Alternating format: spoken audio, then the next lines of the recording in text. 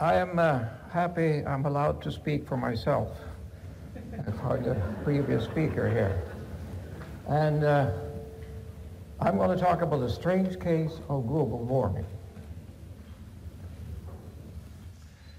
I am not really terribly interested in global warming. Like most physicists, I really don't think much about it.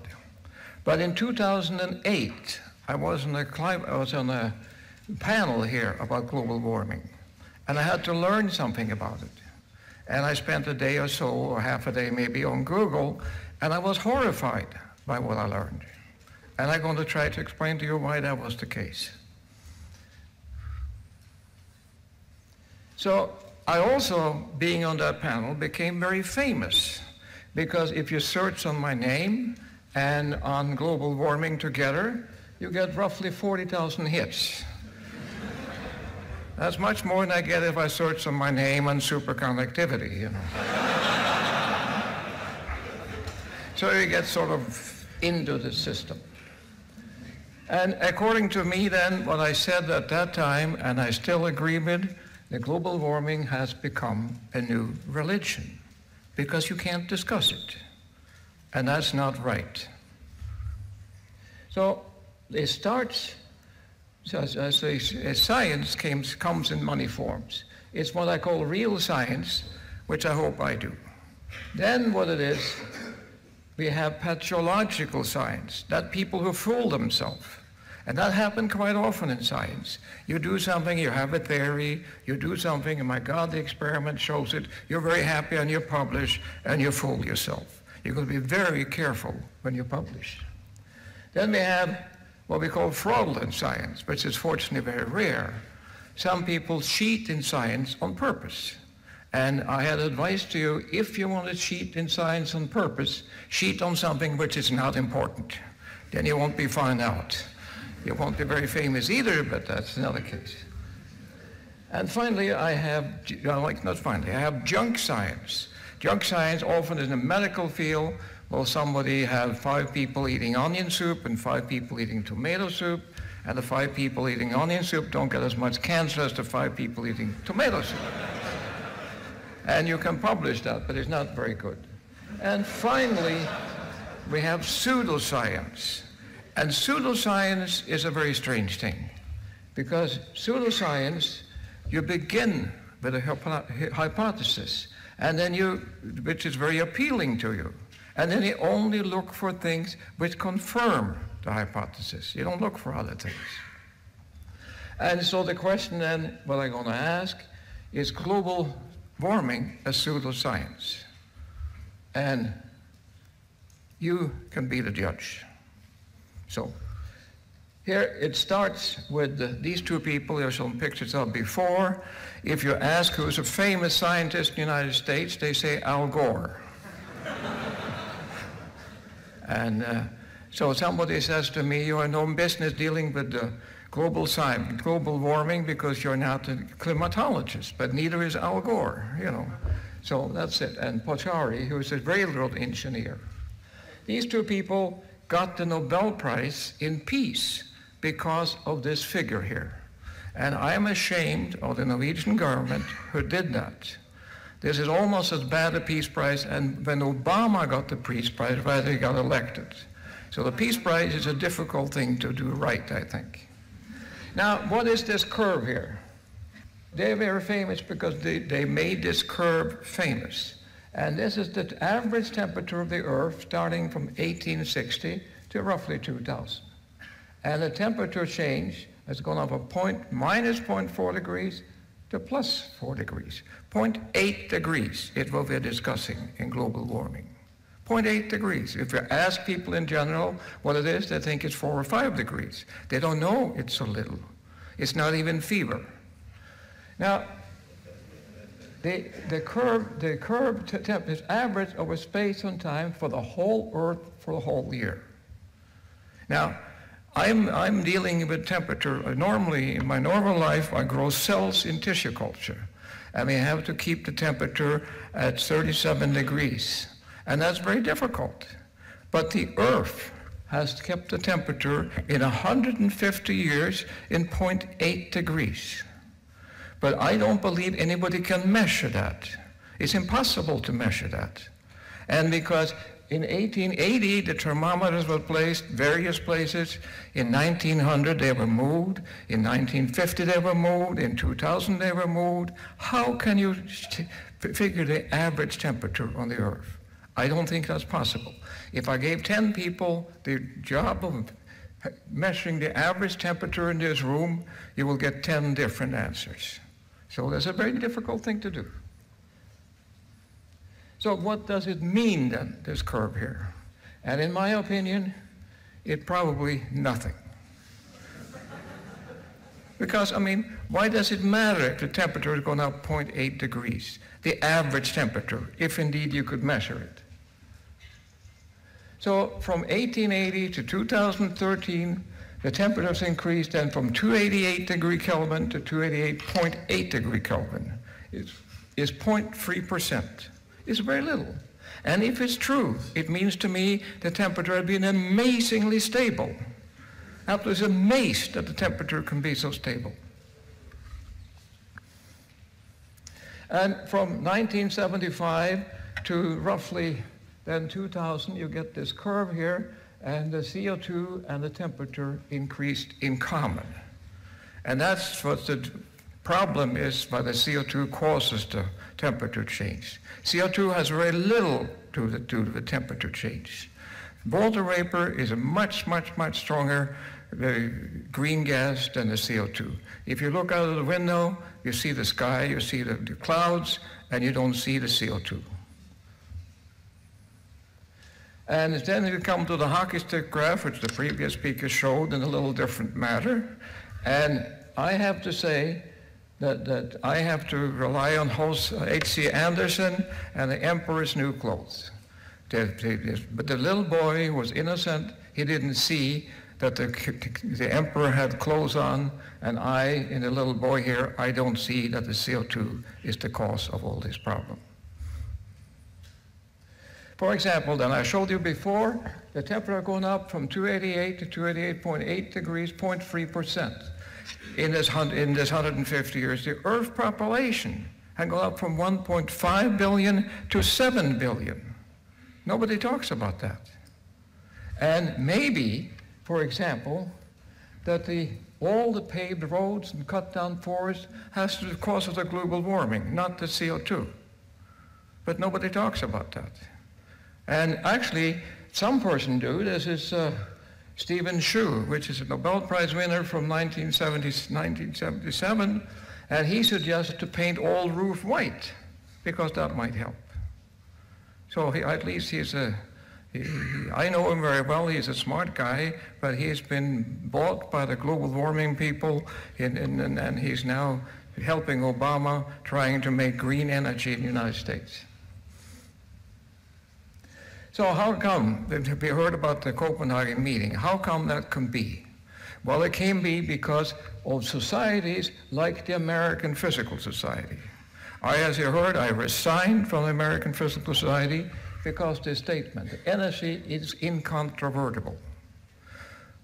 American Physical Society discussed the mass of the proton. The mass of the proton is not incontrovertible, according to the American Physical Society. But the global warming is. See, that's a religion. That's a religious statement. Like the Catholic Church says the earth is not round, and the Physical Society says that the global warming occurs. I mean, that's a terrible thing. So I resigned from the Physical Society. I hope I can get one or two of you to resign as well. Now, the other thing is, you see here, this statement taken directly from the American Physical Society. It says the global warming is occurring if non-mitigating action are taken, significant disruption in the Earth's physical and ecological system, social system, security and human health are likely to occur. So let's look at history. In the last 150 years, the Earth has got warmer according to these people, but the human health has got better. The social system is better. Everything is better. The Earth was much better than it was 150 years ago. So why is it suddenly changing? Why is it suddenly getting worse? It's a mystery to me. So then they had a meeting in Cancun, and what they did get there is typical of a paper. Oxfam report showed that 21,000 people suffered bedridden death during the first 9 months of 2010. Twice as many as the whole 2009. These are the tidbits you see in the paper, trying to convince people that global warming is a terrible thing. And I think that's a strange thing. Now we have the recent meeting in Brazil, and if you read in the paper, nothing much has been coming out from that. I could hardly find it, but I prepared this slide. And what they try to do is to concentrate on sustainable development. And we can all agree with that. But one thing you should be very careful, you should not confuse pollution with CO2.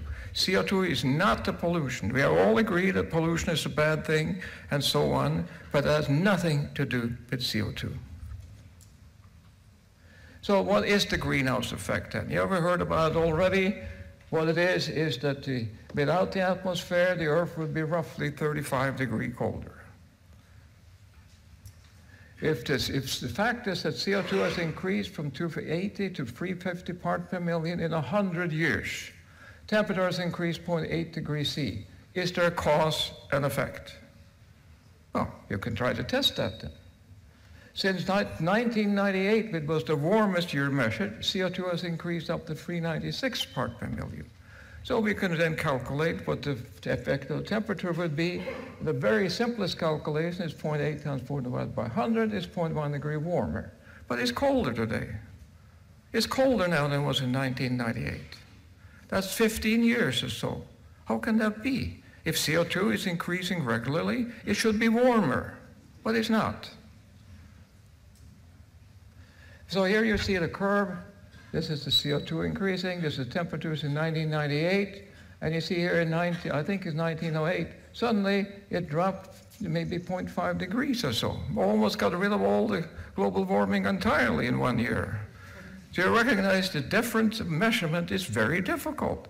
And so you can't really measure it. That's what bothers me, that both the people who believe in global warming and the people who are deniers accept the curve.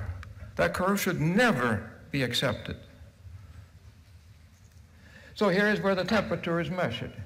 This is according to NASA Goddard Institute for Space Research. So here, United States, all these dots are places where temperature is measured. Between 30 and 60 degrees, the United States is almost completely green. But look, below 60 degrees, 60 degrees south, there are 8 thermometers. That includes the South Pole. There are only 8 thermometers there. How can they talk about average temperature of the Earth? I don't understand it. And furthermore, if I ask this rhetorical question, what is the optimal temperature for the Earth? It's clearly not the temperature we have. That would be a miracle. But nobody knows what the optimal temperature is for the Earth. It may be 2 degrees warmer, maybe 2 degrees colder, I just don't know. But it clearly is not the temperature we have today. So nature, of course, has gotten into the fact, and they have a journal now called Climate Change. My friend said, don't make fun of nature, then they won't publish your papers. I said that nature doesn't publish my papers anyway, so it doesn't matter. So nature then, this issue, I found out there were several issues, but this issue was free, so I looked up, and they grow corn in Africa. And they found out, it's a big article in the paper, that for they lose 1% for every day at over 30 degrees C. That's a very difficult thing to find out, maybe true, maybe not. But if you think about the corn farmers in Iowa, that they're probably maybe 100 times as efficient as the people in Africa because of the climate and all the things we have in the United States. And they grow corn. Unfortunately, what we do with that corn, we turn most of it into ethanol. And in New York State, they mix 10% ethanol into the gasoline. And so it's affected me directly. Every time I buy gasoline, I have to buy 10% ethanol mixed in the gasoline. Much less inefficient and very costly for the country. Should never have done that. And they don't mention at all in here how important CO2 is for plant life. And so if you have more CO2, the plant grows better all over the earth. If you have a greenhouse and put carbon dioxide in it, the plant grows faster. Plants, CO2 of course is food for plants. And believe it or not, the great trees in Bad Sachen are starving.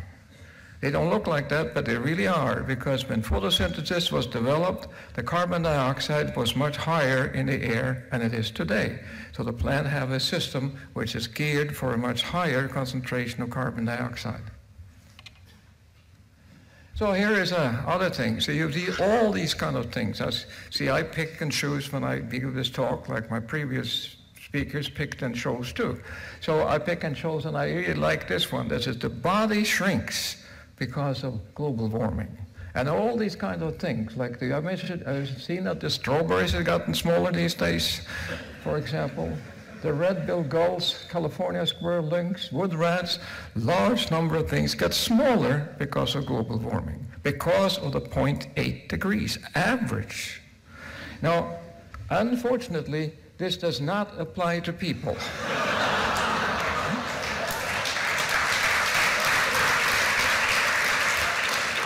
My observation is that people get bigger as far as the global warming occurs. So here we come then to see, remember, everything is caused by global warming. And then it doesn't get any warmer. So we can't really talk about that. We have to talk about something else. We like to talk about climate change. Okay. So if I look up then, it takes 30 years to define the climate, according to the people who should know. So when did the climate change? Yesterday? 5 days ago? 5 years ago? I don't know. But that's what people talk about climate change. And you may have noticed that when you talk about climate change, it's always to the worse. Nobody says, oh, I'm so glad the climate is changing and getting better. But nobody says that. When you say climate change, you mean it getting worse. And here's a thing which is difficult to see maybe from you, so let's focus on this graph here. This is from the Midwest United States, and this is the rainfall over 100 years. And you see in the Midwest United States, there was a very dry period, which is called the Dust Bowl. Became very famous because of John Steinbeck wrote The Grape of Wrath.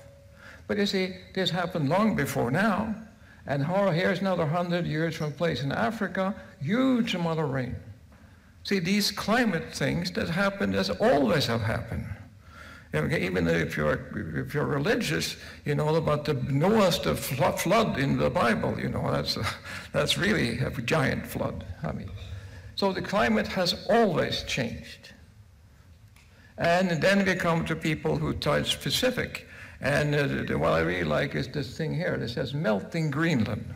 They don't say the ice melting Greenland. It sounds much worse. You would say Greenland is really melting, you know. And they show these pictures of flood. So they look at this just to pick something. And actually, if all the glaciers in the world melt, the ocean will rise 1 meter. If all the ice on Greenland melt, the ocean will rise 7 meters. If all the ice on the South Pole melts, the ocean will rise 93 meters. But the fact is that there's more ice in the South Pole now than there ever has been, because it's colder.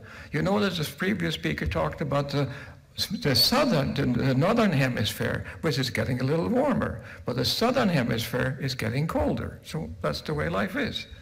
Now, here is a paper I know about this guy is Ola Johansen. He's a Norwegian. They have measured the ice on inland of Greenland, scientifically, by using satellites. And since there's a Norwegian guy, I'm from Norway, it has to be true, you know. And they have found out the last 11 years or so, the ice on the Greenland has risen 5 centimeters a year on the inland of Greenland. Well, you are seeing pictures from the coast, but the inland is increasing. So there's more ice on Greenland now than there was like 15 years ago. And so it's one of the facts. If you don't believe that, you can look at Google, and here I picked up, there's several harbors in Greenland. This is the 5 coldest years I measured, the 5 warmest years. Upnavik, these are the coldest years, and these are the warmest years. The warmest years were basically in the 30s. But we didn't worry about Greenland melting at that time. And that's true for all the temperatures in Greenland. And the coldest years include 92 and 93, 92. And so the coldest year happened more recent than the warmest years. But so we don't have to worry about Greenland. So since it's difficult then for the people to talk about climate change, the previous speaker talked about extreme weather. Now that's something, But every time you have extreme weather, you have 100-year flood. That means it happened 100 years ago as well. See, the weather is no more extreme now, and it never been. When we had a big catastrophe in the United States, when New Orleans was almost wiped out of the map, we had 8 hurricanes that year. Huge. The papers say this is the future. This is global warming. This is what we have to expect. The next year, there was no hurricane in the United States. Nobody wrote in the paper say, there are no hurricane, this must do to global warming, this we can expect, Only when disasters happen, you get into the act and say this is bad. So you feel then you have to sort of, extreme weather that you have, when the ocean rises, you have to run away from it. But that, of course, is not the fact. And so the question I ask, is the ocean level increasing? And if you look at this curve here, this is 1,000 years on this scale, 8,000 years ago. This is meters here. So the ocean has risen 15 meters in 8,000 years. If you look at the recent years, it's this curve here. And this is the recent years. The ocean, this is now centimeters, and this is 100 years. So the ocean has risen 20 centimeters in 100 years. It rose 20 centimeters in the previous 100 years, and so the last 200-300 years is written roughly 20 centimeters 100 years. But please note, there are no unusual rise of sea levels. It's not unusual. And to be sure you understand that, I'll repeat it. There is no unusual size in the sea level. So you got to see, these are the facts people don't want to admit to you. They say the sea level is rising. Yes, it is. It rises 20 centimeters a century. That's what it does. So here then is going back to Al Gore. This polar bear is very famous because he's running out of ice. And the cuddly polar bears are dying. So, but this is the real culprit, the guy with a gun and the polar bears. And as I said, I'm from Norway, and Spitsbergen is the protector of Norway. It has polar bears on it. And in 1972, there were roughly 100,000 bears there. And now, in 2005, there are 4,000 bears there. The reason for that, of course, you weren't allowed to hunt them anymore. They were protected. And what everybody in Norway knows, but you probably don't know, is there are more seals now than there have been for a long time. But seal is what polar bears eat. Because people have stopped buying seal-skin coats. And the Canadian and the Norwegian who used to club little seal babies to make these beautiful coats don't do that anymore. So it's a huge amount of seal, which is what polar bears eat. So when I resigned from the Physical Society, I got this wonderful problem by a guy named Sampson, and I really like that.